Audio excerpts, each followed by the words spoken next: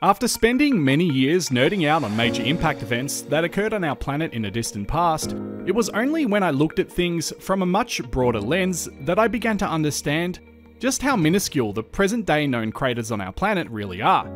Granted, in its most primordial era, our planet also succumbed to the level of intense and massive bombardment that every other planet and moon in our solar system did. And according to the giant impact hypothesis, an ancient planet in the early solar system named Theia collided with the Earth. And if this hypothesis is actually true, this would have undoubtedly been the single most intense impact event that our planet has ever experienced by far. And it's thought that post-collision, the resulting ejecta gathered to form our moon. Though still a hypothesis, collisions like this definitely occurred on other planets and moons, and they're still out there for us to gaze upon today. But why do they still have the visible signs of major cataclysmic impact events, but Earth doesn't?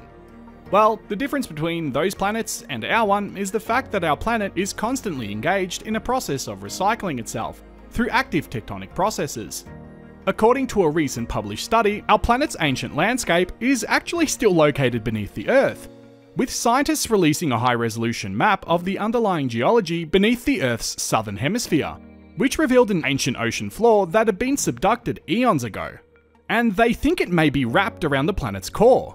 This study revealed an incredibly detailed look into the astonishing fact that tectonic plates might survive the ending stages of a subduction event, and it appears that the plate itself doesn't actually become incinerated to the point of abolition, and that parts of it survive the event and become wrapped and tangled within the innermost parts of our planet, which absolutely blows my mind.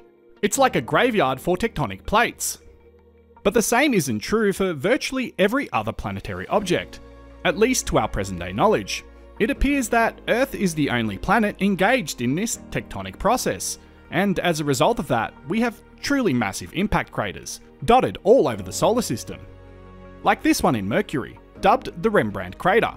With a size of 716 kilometers, or 444 miles in diameter, it is so large that if it struck the Earth, it'd be larger than the countries of Spain and Portugal, with a bit left over for good measure, slamming directly into the Earth.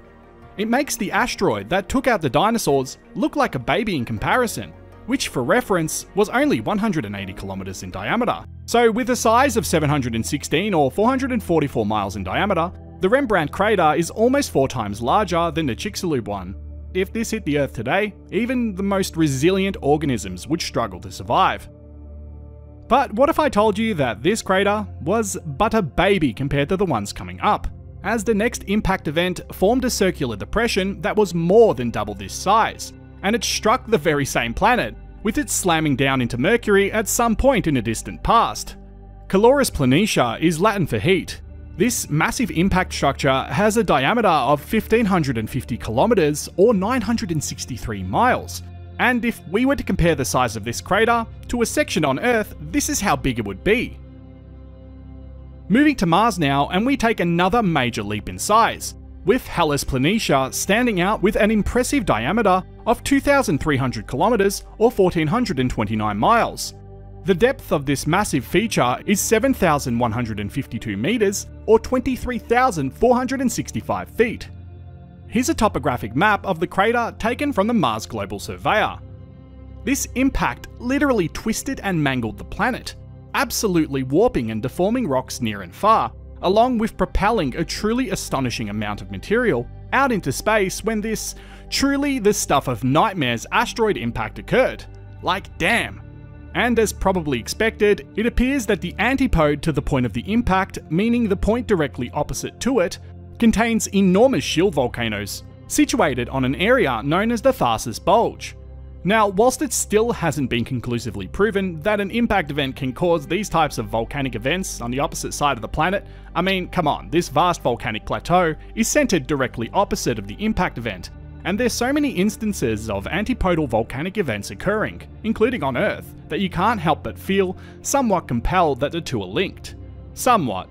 And this is the area of land that this crater would take up if the rock that created this hit Earth. Sorry mates, it looks like we've met our ends here. Now we're heading back to our mate the Moon.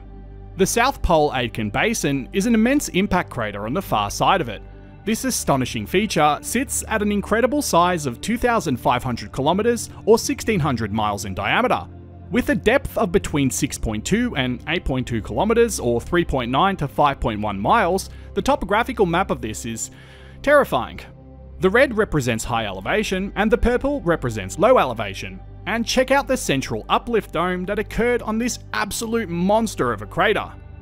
And unsurprisingly, this is one of the largest known impact craters to exist in our solar system. And if the rock that formed this hit the Earth right here around the Himalayan mountain range, this is what would be left. And we finish our journey at the largest known and confirmed impact site, Utopia Planitia. This beast is located on Mars and has an estimated diameter of 3,300 kilometers or 2,100 miles. There's a whole heap of interesting geological phenomenon associated with this impact event, with the crater containing a vast amount of underground ice that has a volume of water equivalent to what is found in Lake Superior in central North America. And speaking of North America, this is how big the crater would be if this rock struck our planet.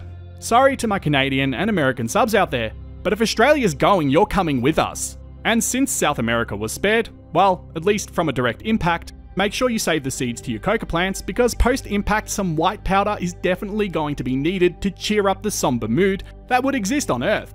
Which after this point would have been a gouged out hellhole that would resemble the Christian hell depicted in old paintings to the fullest extent. There are larger speculated impact sites, but this video was focused on the ones that have been proven.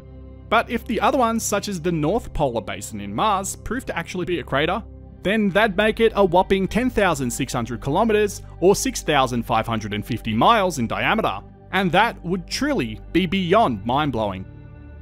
Thanks for watching.